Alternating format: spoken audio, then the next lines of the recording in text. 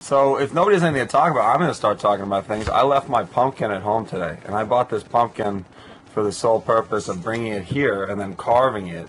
And I forgot it. Now it's 3 days in a row that I've forgotten it. I don't know. Hey, Philippe. Is it Felipe? Philippe? From Colombia? Do you guys do the pumpkin thing? Do you guys do Halloween? I forget. Yeah, so back to my pumpkin, which I feel like is really important. And also, Alec wouldn't forget his pumpkin at home 3 days in a row. And it's been a real difficult thing for me to deal with, the loss of this pumpkin. It's actually like a perfect pumpkin. It's it's so little and round, but it's like the right shape, like the shape. It's just like how like a stereotypical pumpkin would look. Hello, Singapore. Do you guys have pumpkins in Singapore? I'm sure you do. The market for pumpkins has got to be a worldwide.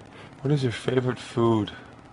I like a lot of things. Right now, I'm thinking about pumpkins. I like pumpkin seeds.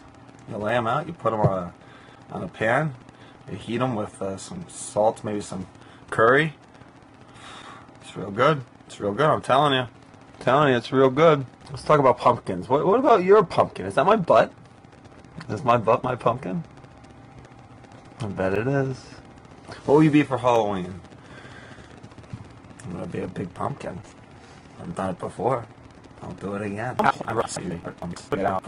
Head over to a pumpkin patch. Maybe steal a pumpkin. Bring a pumpkin home, and remember to bring it home. Unlike today. Thank you, Keely. You get it.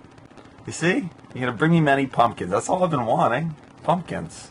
But not after today. Just today. You're a cat called Pumpkin. Pumpkin cat named Pumpkin. Better be red or orange.